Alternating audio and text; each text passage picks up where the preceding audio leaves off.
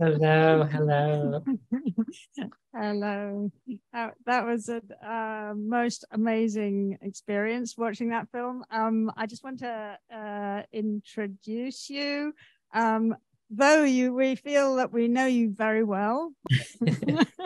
Yeah.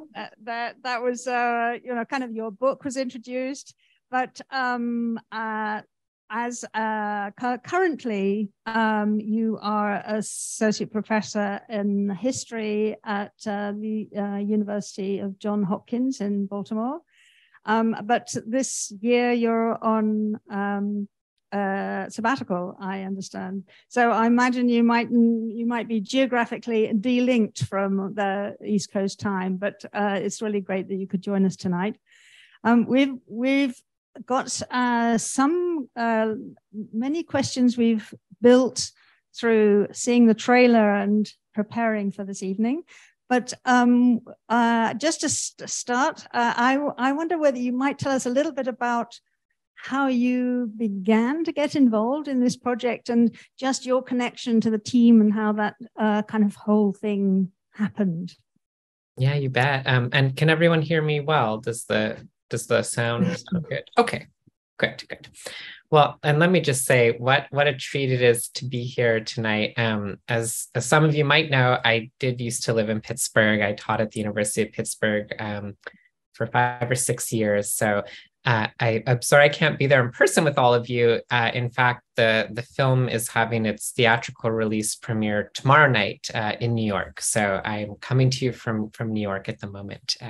So thank you for letting me sort of, rev up my excitement even before moving into the cinematic premiere tomorrow. So, it's a really interesting, I love starting with this question in part because you might not know this from watching the film, but I was the very last person to get involved in Framing Agnes, the very, very last one. This film had its start as a short that Chase Joynt, worked on a number of years ago that had premiered at the Tribeca Film Festival. I had seen that short, I thought it was fantastic, really interesting. And of course, I sort of knew Chase. We kind of knew each other in the sort of academic kind of world, cross paths very often. I had a really, really high esteem for his work, for Kristen Schultz's work, for Morgan M. Page's work. But actually, I didn't get involved in this film until 2020. It's one of those kind of COVID silver linings, I guess we'll call them. We were, rewind to the spring of 2020 and everyone was just sort of stuck at home and we didn't know for how long. And for Chase, that meant, among other things, this project, much of which had been filmed, all of a sudden had ground to a halt. And it was sort of starting to become clear, that we just didn't know when, for example, film production might resume. And so Chase, being, ever willing to take up any opportunity, reached out to me and said, he's just sort of trying to figure out what to do with this film while he has all this time on his hands. And so very innocently asked me, would you just sit down on Zoom? Could we just talk shop? Let's just talk about trans history, talk about Agnes, talk about other trans people from this era. And of course, it's always a treat to get to really dial in with people who know some of the same archives and historical figures as you.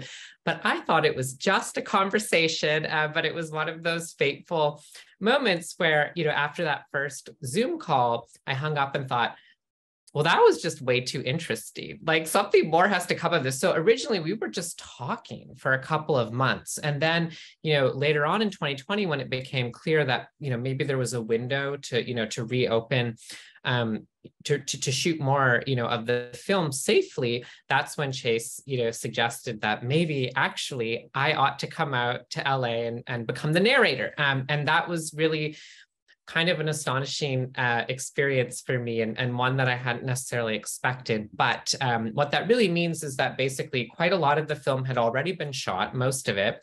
And then I sort of arrived, in LA, sat down with the team, watched the rough assembly of the footage so far. And we just kind of had this marathon kind of session together, thinking about where the film was going and what it might become. And it was on that basis then that we went out and shot the parts in which you see me. So kind of really interesting to say that, because, you know, if not in some ways for being delayed, well, one, I never would have been a part of the film necessarily, but also it wouldn't have taken shape the way it did. So I just think it's a really interesting testament to sometimes, you know, getting slowed down can actually be a really rare opportunity to take more time with something very complex. And the difference between the short and the fully realized film is a profound difference, imagining it without the narration or the intercut. So was there was it a very straight documentary in its first version as a short? Or how do you look back at that piece of work and like it or dislike it? I mean, it's completely transformed by its expansion. That's right. You know, I mean, I adore the short. I think it really, you know, it did so much. I mean, you know, at the time, just as a fan, right? as an audience member myself. But the film, or excuse me, the short already started to pick up on something. I mean, Chase's work is always reinventing the genre and really pushing the limits of documentary. And I think the kernel that you could see from the short carrying through that really bloomed really interesting is, one, the idea of collaborative sort of team-based documentaries. So assembling, you know, a wide array of people who all contribute to the film in a creative aspect. And so in that sense, although, you know, the feature was co-written by Chase and Morgan M. Page, you know, written, right, you know, sort of written in to a certain extent, set up a certain way, but then we have this centrality of these actors, right, picking up these transcripts that were found at the UCLA, or, you know, in the sort of personal papers of Garfinkel, and kind of having to figure out what to do with them, how to perform them in a way that doesn't just remind us, you know, that, you know, that we all sort of give performances in everyday life, but in a way that really denaturalizes, you know, any sort of scene in which trans people have to give an account of themselves. So I think that kernel to me looked like it was really kind of sewn in the short, but you needed the space and the time of a feature to let that breathe, right? Just to actually put these folks both sort of on stage in the sense of on screen in the talk show format, then, you know, in the sort of off stage behind the scenes interviews with Chase, which are not at all, you know, off screen either, it turns out, and then to add in a layer, right, of me also going on a little bit of an archival journey. So I think really that kind of kernel grew and grew and grew, but in some ways it's very organic, right? I kind of really think there's something, you know, it really came down to even at the editing phase, right? We were still figuring out, what is this film, you know, most, or not what is it about, right? But how is it going to move in certain directions and not others? So I really think that process has been probably underway since the short, but doesn't it just get to really soar, you know, when you have 75 minutes to do it? I love the comment that you made where you were pointing to the inclusion of the greater crowd, which is the audience, that yes. And the kind of layers of critique that the actor in repeating the words in a different way, and then the kind of way the film is constructed around that actor, their lives, their and your interrogation, and then our interrogation, which brings us to maybe bringing a little question from the floor. Would one of you guys like to come up, speak into this microphone? Who's going to do it? Katya is going to do it. Go on. Yay. Here's Katya. Hello. Okay, so my question was, I have a couple questions, but I'll start with, are any of the people in those transcripts still alive today? And was that an effort to reach out to any of them? It's a great question. You know, we don't know for sure. It's a funny answer you have to give. And it involves the really boring kind of meat and potatoes of research ethics, right? Which is like, presumably many of them are, right? You know, some of them were quite young when they're being interviewed. I mean, for example, you know, Jimmy is still like a teenager. Even Agnes is quite young. And a few of the other people, you know, seem to be at least to me, in their early 20s or something like that. So they could be alive. I mean, they'd be quite old, right? But they certainly could be. But on the one hand, there's never been any effort to reach out to them because it's sort of a kind of, question of research ethics when people go into those kinds of encounters and find themselves archived, they're never giving permission to become historical subjects. I mean, people don't really give permission to become historical subjects anyways, but in the kind of context of being medicalized or having a lot on the line. And of course, as you get to know these people, so much about privacy and publicity, and there's so much at stake. So even on that sort of grounds, probably, it's sort of iffy, whether, those papers weren't housed at an official archive. So maybe technically, legally, you could go looking for them. But one of the things I know is that I don't think there's ever been too much of a desire to, in part because what we're really interested in is how, no matter what version of the story you spin, we could go out and find all of these people, right? Maybe, right? Whoever's still with us, talk to them. But that still wouldn't really get us to some sort of, profound truth that we didn't already get to in the film. And I think that, it's a question I sit with a lot as a historian too, where there are these sort of moments where you kind of just stop. And it's weird because, of course, as a nerd, you just want to know everything. But I think there's a kind of respect for not just for privacy, but actually for the limitations of what we can know that for me would sort of be about saying, let's play with the archive and let's play with these performances and not sort of, and I think that we can get a lot out of that, even if maybe there might still be people out there. It's a really strange question to think about too, just because actually I have not thought about this till right now. I mean, I suppose someone who was one of those people might see this film, right? I mean, I don't know if they do. Maybe they'll let one of us know. Hasn't happened yet, but it's certainly possible. Yeah. Awesome. Thank you so much. Should I pass it off? I can. Yes. I didn't want to take all the time. My other question I wanted to ask was sort of about the process of casting, which it sounds like you weren't a part of, but you might know. It seems like for a lot of the actors, it's important that all the actors are trans, but also it's more than just acting. They also sort of were invited to share about their own lives.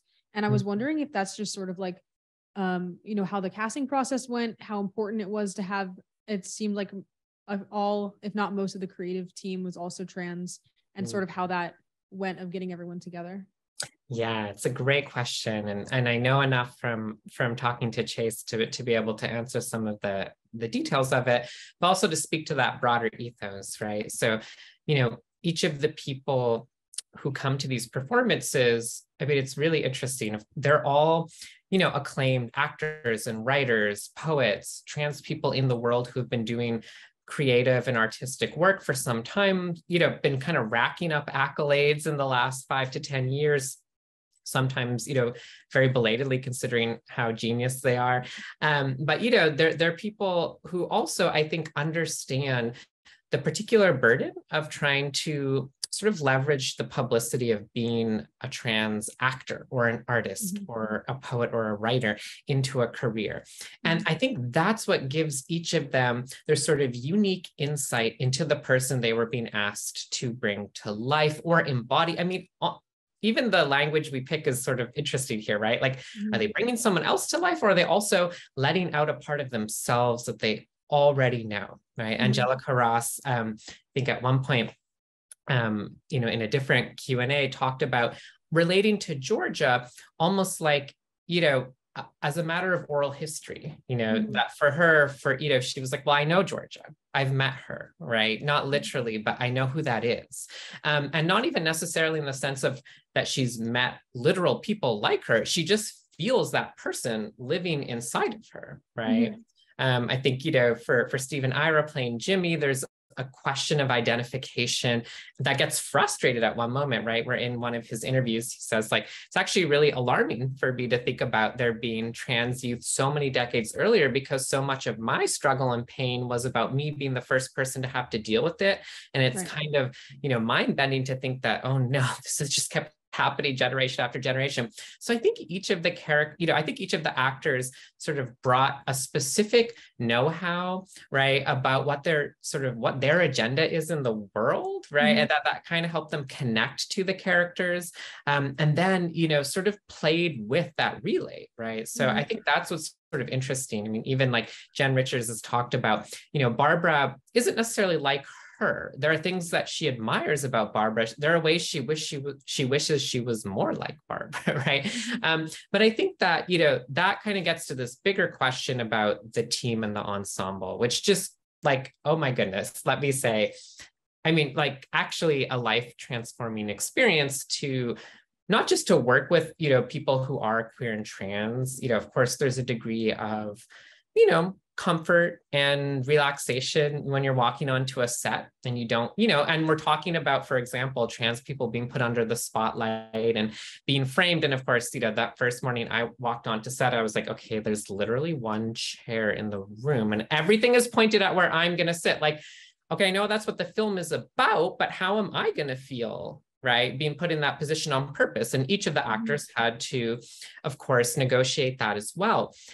And I can almost, it's so interesting. I just remember this feeling though, that morning of walking onto the set and being very nervous, but then looking and seeing the whole team, right? And, it's like the lighting director, really accomplished trans woman who works, all over in Hollywood, kind of came up and was just, getting, and all of these moments of thoughtfulness, expertise, but they had this added flair, this sort of trans talent, right? And what that I think really stacks up to is a degree of trust that then lets you take more risks in your performance or get more out of the work that you're doing. And so for me, it's very, it's weird because here I am talking to all of you now, but I would say like the way, I don't know, this sort of like the sort of version of me now that can go out on the road and talk about this film, like a lot of that comes from the actual experience of shooting this film. In other words, actually being in that chair and being invited to show up, not just as a historian or an expert, but also myself, not something I had necessarily felt, to have happened a lot, so far in my career, that has really changed how I do my work. So I think almost everyone probably has a version of that experience, but it's really when you have like this whole team, right? And then everyone can kind of spread around the burden and the work of like taking risks that otherwise can be really hard when you're the only kind of one person in the room, which I think is so often the case, right? We're in a moment of great strides and inclusion in terms of representation, the kinds of people making art and culture, but it's still often a little tokenized, right? Where it's like, well, you're the first woman to do this, or the first person of color to do that. And sometimes you're the only person there, right? And instead, when you have that critical capacity, when you're the majority, when it's your house, like things get really, really exciting really fast. So I think that's got to be, to my mind, one of the secret sauces of the film. Yeah. Awesome. Thank you so much. Thank you. It's wonderful questions. Who's next? Is it Jason?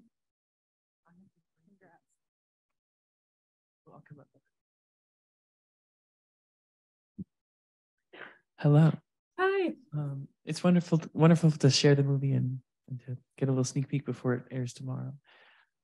I have many questions. I'm still trying to formulate what I exactly want to ask, so it may take me a minute. I think one thing in the film that really resonated with me was just the idea, like I keep coming back to the part towards the conclusion where it was, I can't remember the exact wording, but it was like, oh, the questions or the answers already exist. It's just the person asking the questions doesn't have them. And like that kind of discourse or that power dynamic between like the interviewer, whether that be the archive or the literal interviewer or whatever form that takes, and then the person who actually is the subject. And so I guess I was just wondering if you could talk about how you ended up like revealing that truth through the archive, because in a way, and again, this was in the film, but in a way the film is doing the exact same thing. And it's just such a complicated thing that I think was expressed so clearly that I'm just wondering if you can talk about coming to that truth. Yeah. It feels like a riddle, right? And I think I like the word riddle because riddles have answers, but the answers don't necessarily like resolve what's interesting about them, right? Or they're playful or they're fun or there's an aha moment, but then you're like, okay, wait, what? And I feel like, you know, the archive is a series of riddles. I mean, you kind of watch Zachary Drucker's incredible embodiment of Agnes over the course of the film, and you can feel Agnes just like she has had enough of this Mike Wallace guy, right? Like she is just like, you're really, you know, you can see it in her micro gestures, in her facial expressions, in her tone of voice. And then, you know, of course, dramatically by the end, she really just turns the tables and finally is like, what kind of questions are these, right? What do you even think you know? What do you think you're getting out of this? And storms off. And I love that moment because it feels so, I mean, it feels so palpable and real as a trans person, of course, right? There are these moments where it's like, why do I have to have this one conversation, you know, 10 times a year for my whole life? Because apparently none of the people who are asking me these questions, like, tell me your life story, tell me your damage, right? Apparently they're not learning anything, right? Because the sort of hamster wheel of it never ends. But I think the real kind of vertigo comes from that, you know, there isn't necessarily another alternative truth that we can go all in on, right? And then I think part of the pain and the difficulty, but also the immense reward of what the film is thinking with is like, for those of us who have been burdened with that excess of having to always answer questions and produce false truths about ourselves, I mean, it's almost hardest for us to let go of that impulse because it's like, you know, it wounds you over time, right? When you've had to produce a sort of alienating, disorienting story and you feel more and more estranged from the truth than ever. But it can also be such a relief to do what Agnes did and walk off set and slam the door and say, I'm done with that, right? And so I think for me, that's sort of, I feel like the film wants to stage that, right? But it doesn't want to tell us exactly that there's like one way to go about it or that this gets us somewhere obvious, right? I think that's partly why I sort of disappear off into the, you know, at the beach at the end, because it's like, well, hold on, where is she going? Like, is her research trip over, right? Like, did she find what she came for? I don't know. Right. I'll keep coming back to Agnes, but I think one of the things that I've learned from Agnes, the person, and now Agnes, you know, in this film is a little bit like, well, eventually I have to let her be, right? I can't really know, was she just a liar and a deceitful trans woman, or was she this rebel and folk hero? Which version of Agnes is real? Who was the real Agnes behind all of that? We'll never know, right?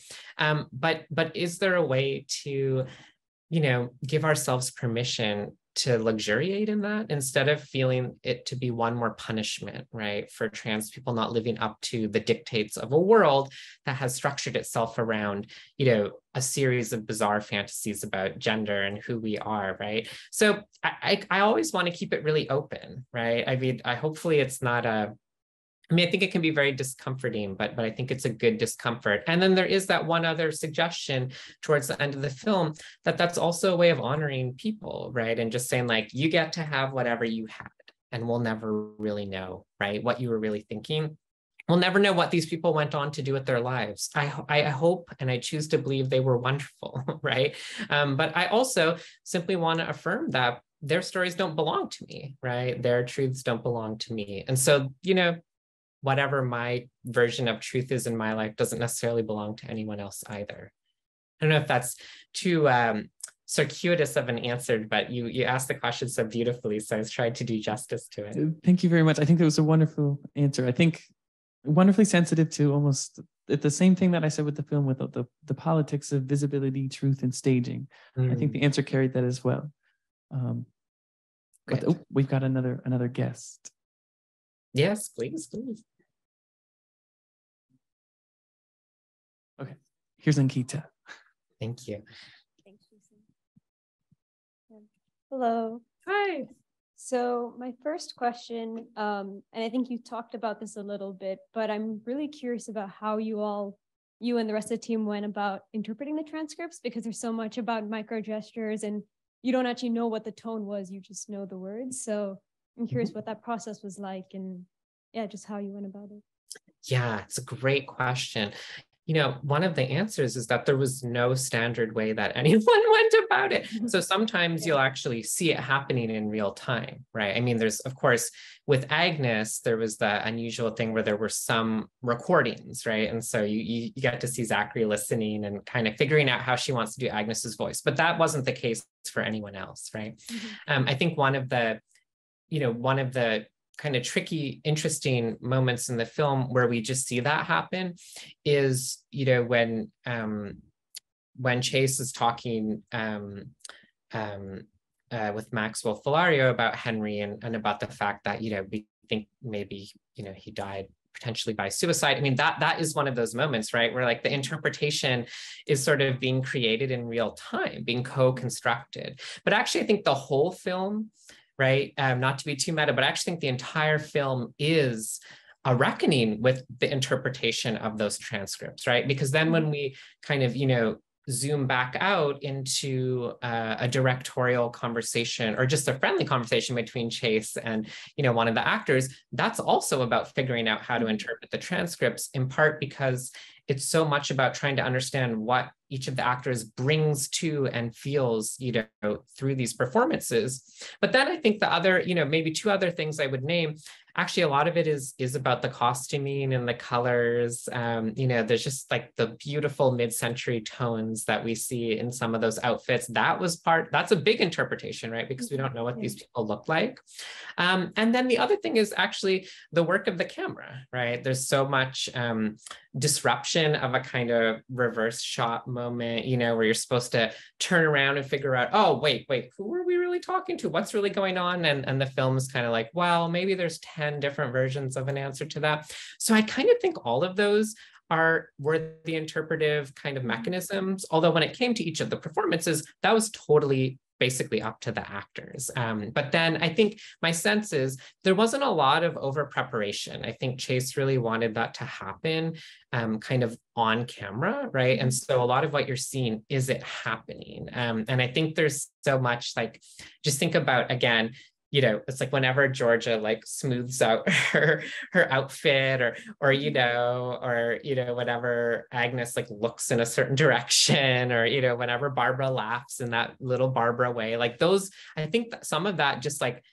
was not improvisational, but a lot of it really was kind of organic and kind of worked itself out through production. So yeah, it's kind of, I think that's a good thing because, the transcripts were not necessarily used in a literal verbatim way either. So there's like, once it gets going and it feels fluid and there's a little bit of, derivation from the original, but that's, kind of, I think on purpose. Yeah. Yeah. Great. Thank you.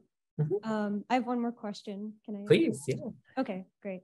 So this one might be a little more loaded. Great. But this was from, I also remember Georgia was talking about how she, she's never met the person that she's sort of embodying, but she sort of feels that. And I was wondering, in recreating the scenes, how did sort of you and the rest of the team feel about the differences and or the similarities between sort of the support structures that were mentioned in the 60s when it was taking place versus now? And it was clear that there was a lot of relation, and a lot of people who were acting felt in many ways that they were going through similar experiences to what, the interviewees went through. So I was curious how you felt when you were watching all this and how you felt when you were acting.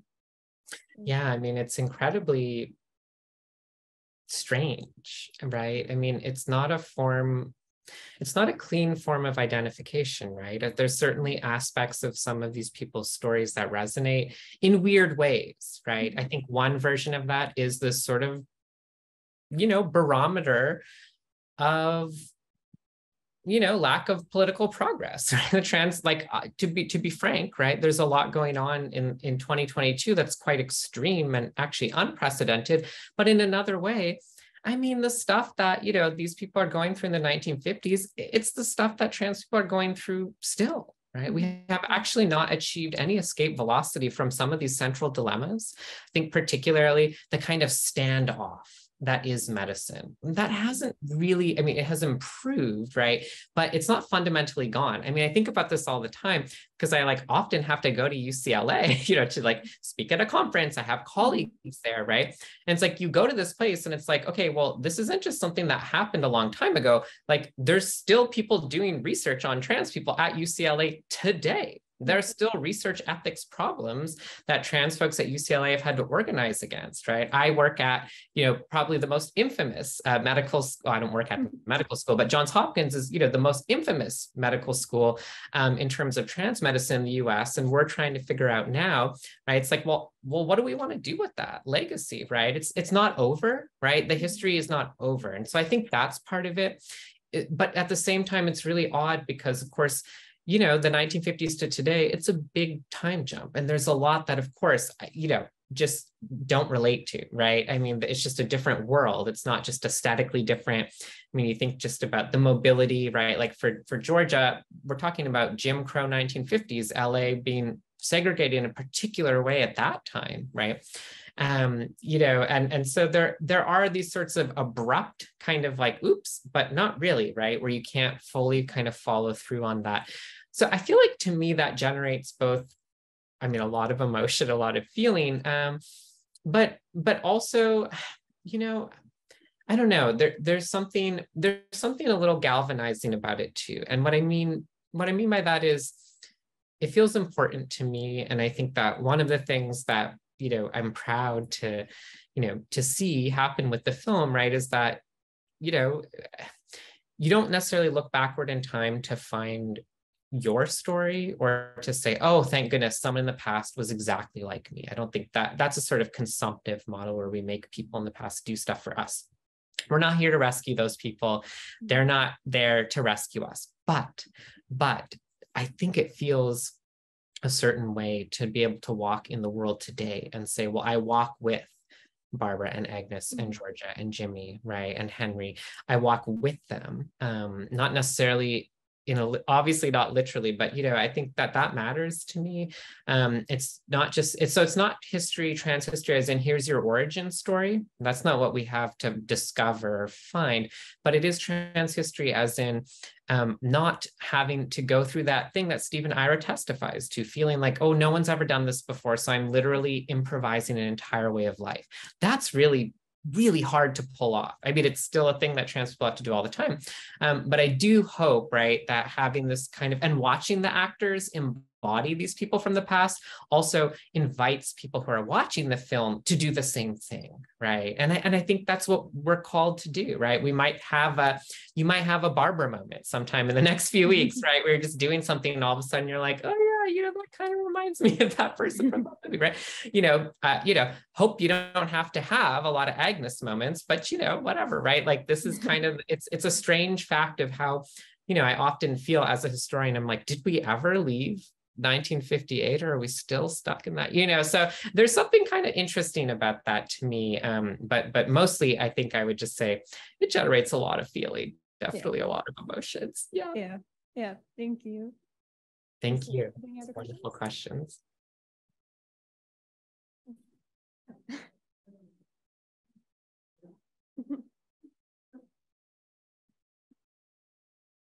Hi. Hi.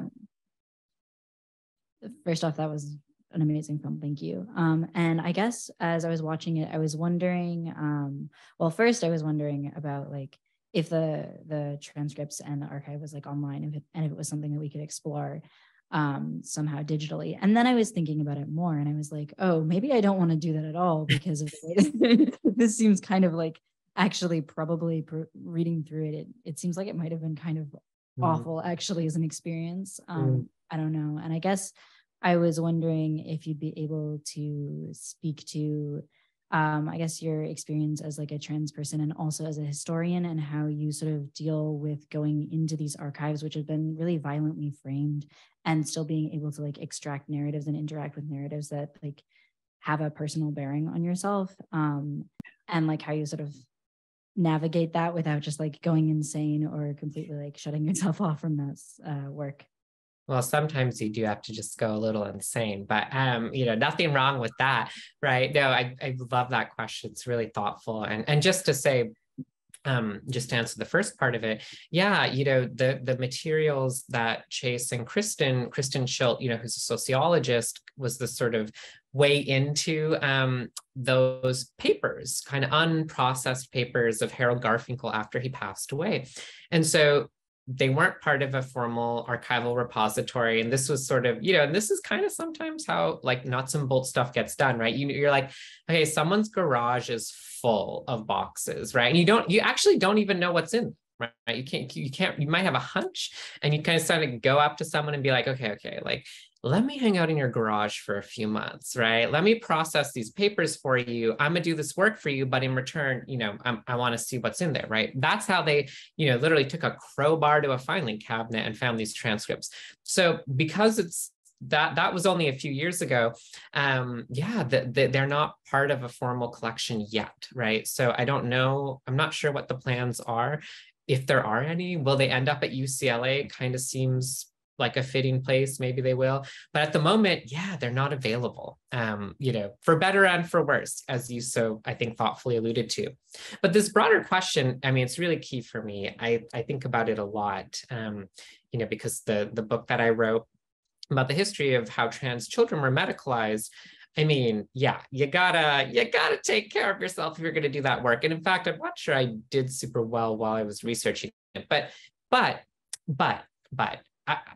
let me tell it in the form of a story. This is, I think, one of the interesting ways that this plays out. So you know, when I was spending a lot of time at Johns Hopkins, I was way up. They have this medical archives that are kind of a little bit north of the city, a little tucked away, really kind of pretty, but quiet, isolated. And I'd been in there for ages, and I knew there were all these records I wanted to look at from a hospital, you know, where intersex and trans people were seen from sort of the 19-teens to the 1950s or 60s. But we realized that, oh, those records aren't here. They must be somewhere else. And it turned out that they were in the basement of a hospital, like the current Johns Hopkins Hospital, which, you know, also houses its medical records office. So like if I wanted my medical records, I could call as a patient and it would go to this office. And so first of all, we had to create this elaborate system because I wasn't allowed to take any information, identifying information out of these archives. So we had to create this complicated, weird code system, fax. Remember faxes? We had to fax it to the other building. I had to drive across town and show up with this weird code, right? So I'm showing up on this one day and I want to find the files of this particular person, you know, who was a Black patient in the 1930s who had been written about in a textbook. And I was like, okay, the way that this person was written about is really weird by a white surgeon. And I was like, I bet there's more going on here. So I would love to read the original medical files, which should be there. So show up that day, you know, and then go down into the basement of what used to be the psychiatric hospital. So I'm already like, heart is racing, just like, because I'm like, this is not a safe place. But that's where the medical records office is kept. And I meet the person who is the head of the medical records, who's a white woman. And the entire staff of the office otherwise are all Black women. And so there's this white woman in charge. And she takes me to this closet. And she's like, okay, I think they're in here. And we open the closet.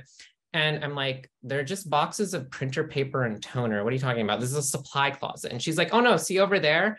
And then there are all these microfilm boxes of medical records. And I was like, okay, so we just discovered a HIPAA law violation, but that's whatever, you know, I'm not here to be nosy. But I was like, why are you keeping these in a non-air conditioned closet? Like, it was so humid in there.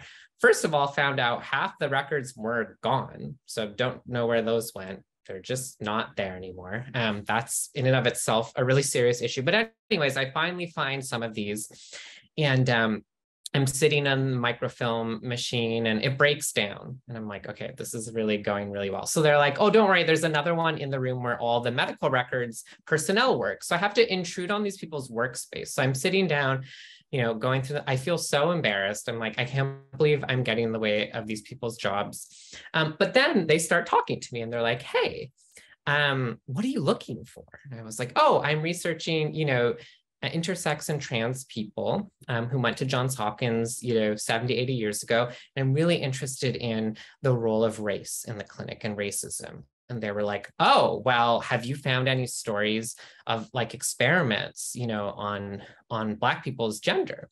And I was like, well, tell me more about what you mean. And we started having this long conversation about all of the stories that these women had been told growing up in Baltimore from a young age.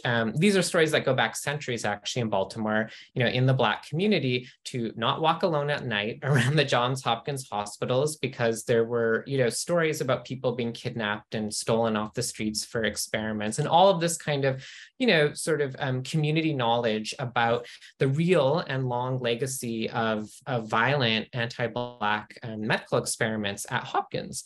And so, this whole day that I thought was a kind of a disaster, where I wasn't finding anything I wanted and was just feeling really down about the whole experience, became this really interesting kind of moment where I got to, hear from people, who actually work in this place and who live in that community.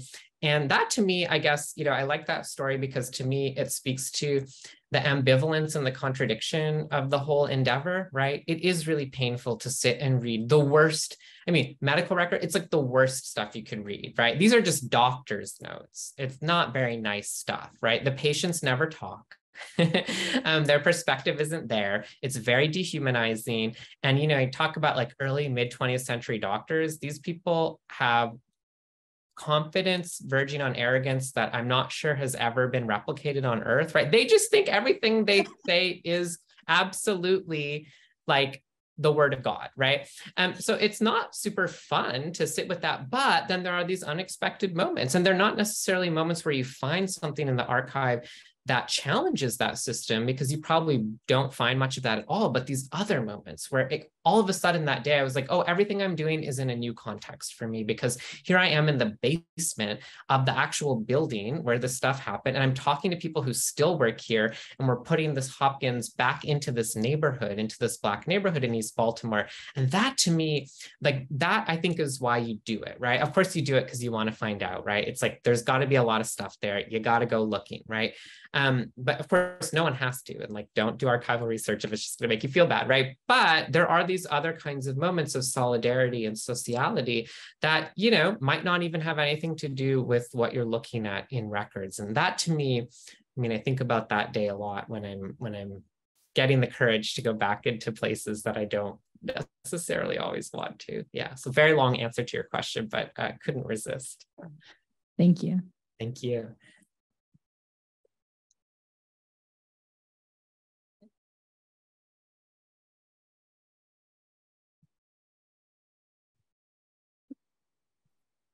Hi, Jules. Hi.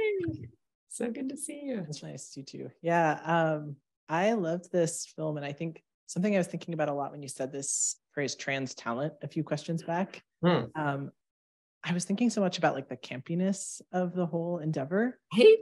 Like I loved it. And, you're like, yeah, it ends like you're walking into the sea. Like Chase Joynt is also these like cis doctors, like. And also all of the trans people who are acting in the film are people who are already visible as trans in the world for their cultural production and cultural work. And then, you're talking about like in the film itself, right? You're talking about like, actually maybe everyone who's not in the record is really lucky and was having a much better time, like not being scrutinized. Yeah. And so I'm just kind of thinking about like, both like what it means to like leave people the fuck alone and like not need them to be like research subjects and like experiments, and also what it means to like reach into the history that's not documented. And I'm thinking about like Saidiya Hartman's critical fabulations and like all that good stuff. And then I'm thinking about like, right now I'm reading The Terrible We, Cameron Awkward-Rich's book about like trans maladjustment, thinking with trans maladjustment. And like, there's this amazing moment where he talks about like how prior to 1989, like trans and disabled were like really linked, like in medical and legal policy in all these ways. Anyway, so then I'm just thinking about like, how do we like refuse like as trans people to be objects and to want to know about ourselves, and like to do this film is like in a certain way kind of a performance of our of like trans people being trans, and like who is it for? And I think I'm just curious, yeah, how you think with like the film sort of going to these lengths of performance that are quite extra and like totally surprised me by being like really beautiful and really exciting. No, well, what an elegant reading and question. Thank you. I mean, I'm so with you. I think one of those ways is by being campy and irreverent, right? But it's not just because that kind of calls bullshit on, on the situation that you find yourself in, right? And of course, this is partly our investment, right? Was Agnes really that salty with Harold Garfinkel? I don't know, right? Could any straight white man ever be as hilarious as Chase Joynt playing a straight, cis white man? I don't know, probably not, right? But there's a rhyme and a reason to that superlative. And part of what I think it is that it actually communicates a kind of poise and confidence, right? So it's sort of a mode of reframing the entire situation, reframing the entire world. And I think, it's not an easy thing to do. I thought a lot about this because I feel like I've had to work so hard to do this in my professional life, where it's like when I walk in, I don't want to explain why I need to be respected. I want people to see and feel from me the way that I command respect, right? And part of that can be intimidating, right? And I think it's good reason to be intimidating, but actually, being campy or humorous, right?